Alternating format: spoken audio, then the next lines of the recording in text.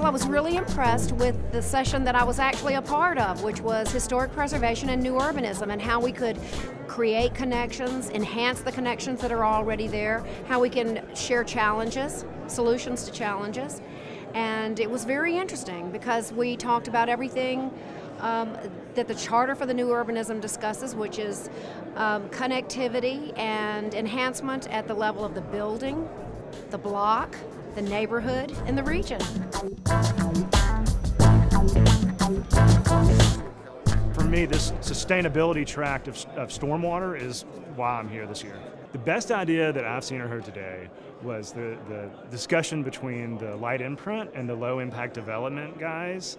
It is an issue that we've been struggling with in communities for a long time, and is being able to frame it in a little more clear way that allows you to have the best of green infrastructure as well as build compact, walkable urbanism is a pretty meaningful and powerful tool.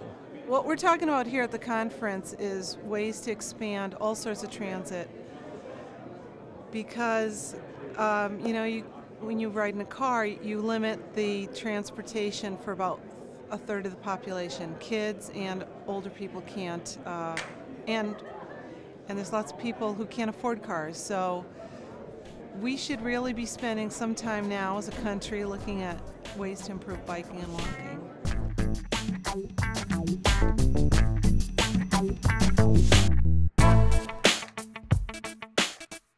Charles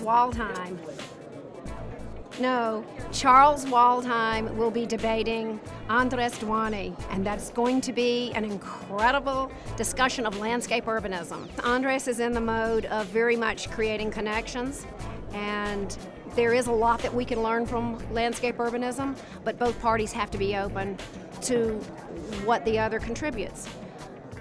The landscape urbanists must be open to new urbanism, and from what I've seen, they really don't like us.